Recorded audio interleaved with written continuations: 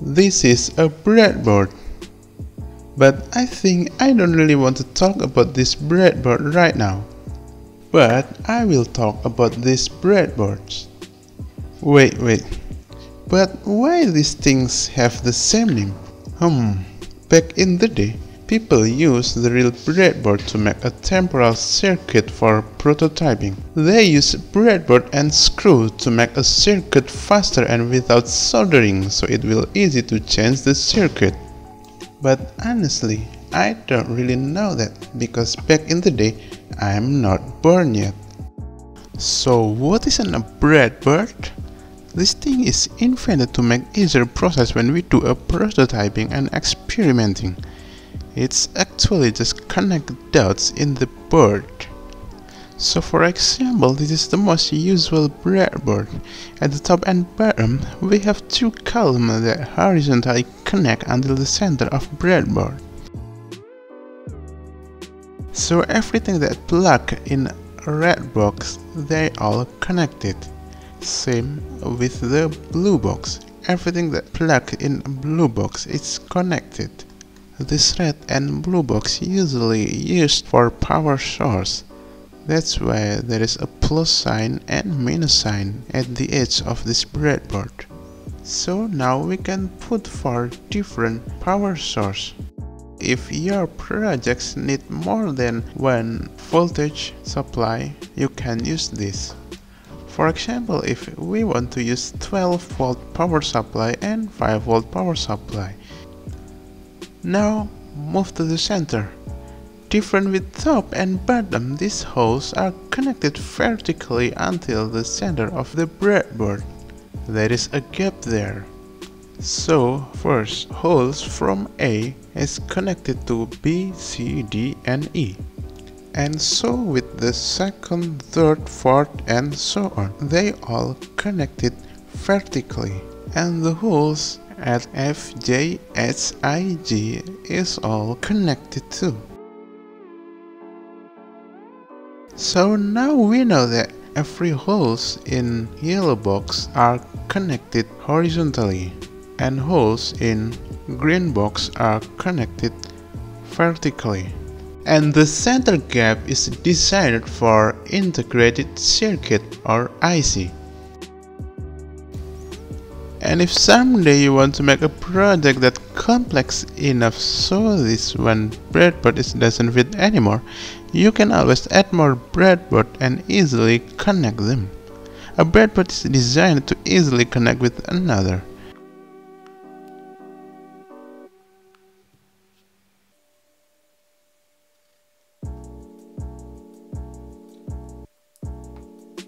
And if you don't need the power lines, you can always take it out, so it will only expand the holes for a component.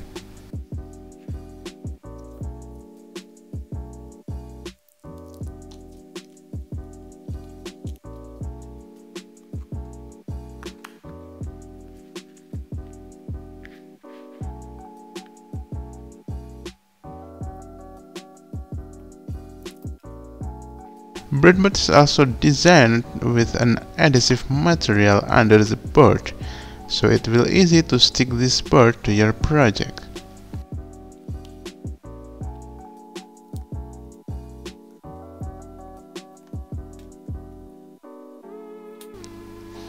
In case you are wondering what's inside a breadboard, let's just open this adhesive paper under the board.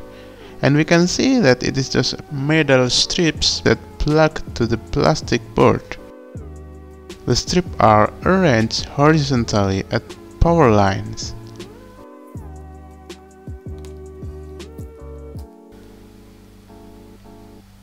And for this, they are arranged vertically.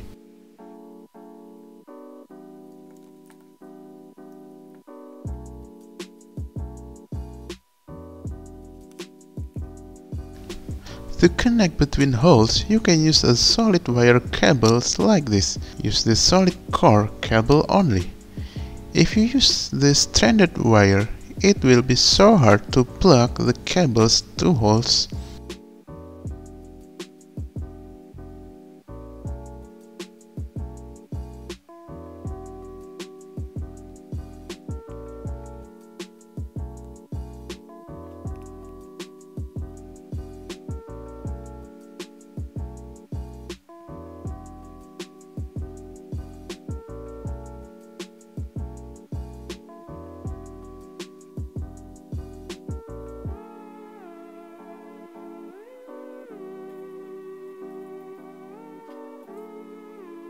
or you can use a male jumper cable like this.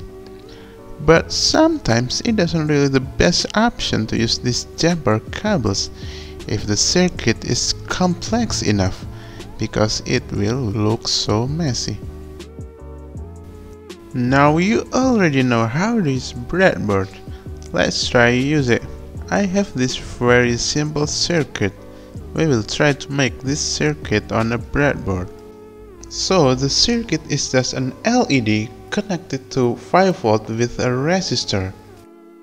Wait, before we continue the video, you can make me really happy by subscribing to this channel and tap the bell so you won't miss new video from me.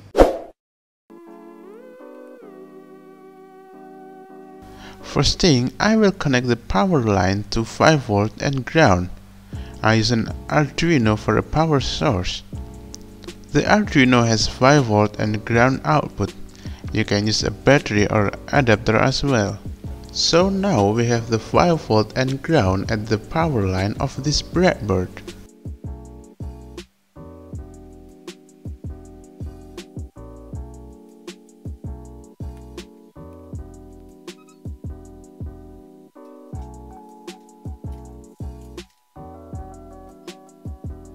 Remember, the anode or positive LED is the longer lead.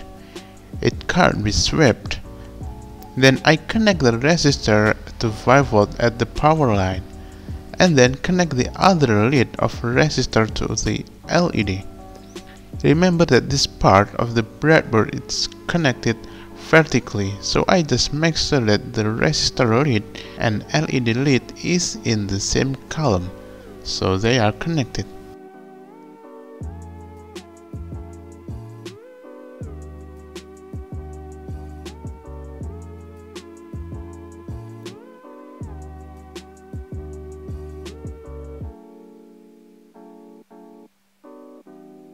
Then I connect the cathode of the LED to the ground using a jumper wire. Now the LED is light up and we have successfully used a breadboard for the first time. Now let's try a bit more complex circuit. This is an LED flasher circuit with an 555 timer IC. Let's start. First, I put the IC here in the center gap, and then I will start to connect the components from here. Top right corner of schematic, we have a 330 ohm resistor connected to 5V and LED, then the LED to pin 3 of the IC.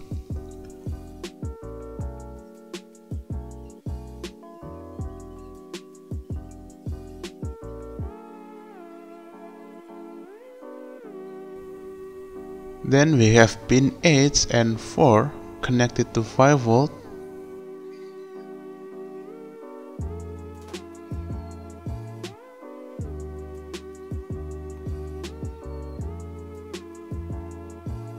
And then 1K resistor connected from pin 4 to pin 7. A 10K resistor connected from pin 6 to pin 7 of the IC. You should be careful not to connect the lead that should not be connected.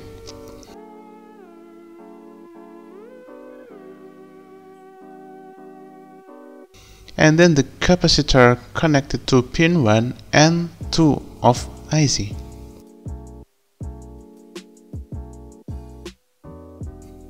Pin 1 to ground, and I almost forgot to connect pin 2 to pin 6.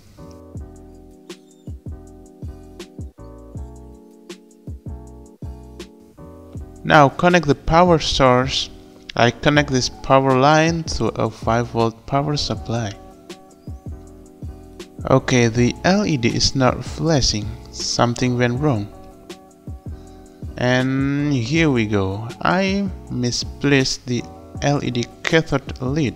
It should be connected to pin 3, but instead I connect that to pin 2. So now you can see that the LED is flashing. So this is our second circuit with a breadboard.